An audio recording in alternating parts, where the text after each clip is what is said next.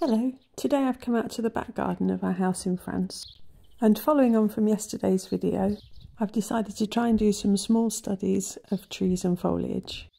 In yesterday's video I looked at artists whose work I liked and sketched out elements of how they portrayed trees and foliage. So I'm a bit more nervous today because I'm relying on my own skills and I can't just copy.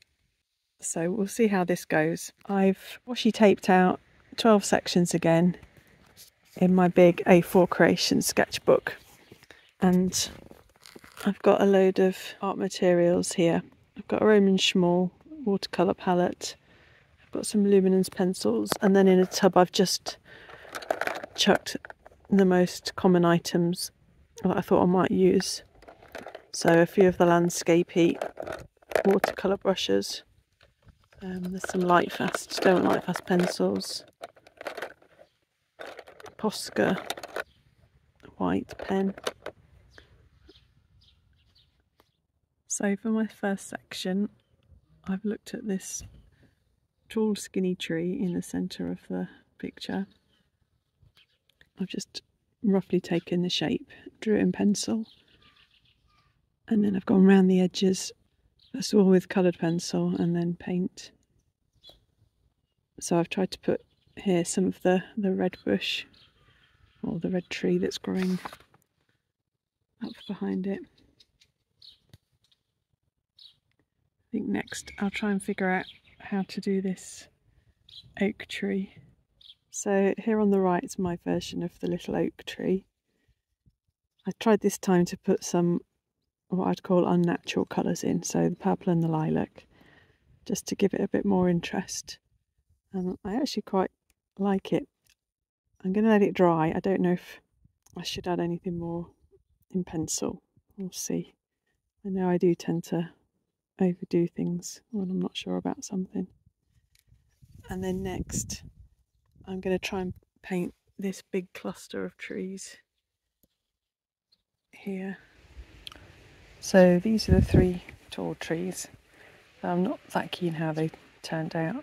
I ended up having to cover up a load of undergrowth that I'd done with the darker green pencil. And then I just did a pencil sketch of these two trees by the back gate.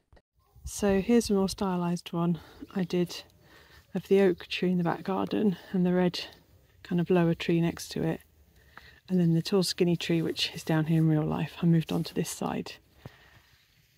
And then in this last box here, well, I'm sitting in the old well at the moment in the front garden. I'm just going to have a go at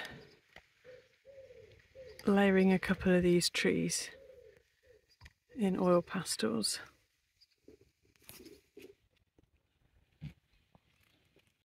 It's quite late now and the light's dying, so I've taken off the washi tape from the other side and I'll just stick with these 6. So these are the 6 that I've done, and they're not amazing, but they are braver than I would have done before yesterday's study.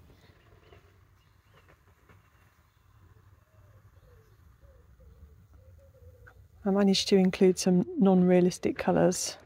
I did quite a bit of purple and lilac, but that's as far as I managed to go.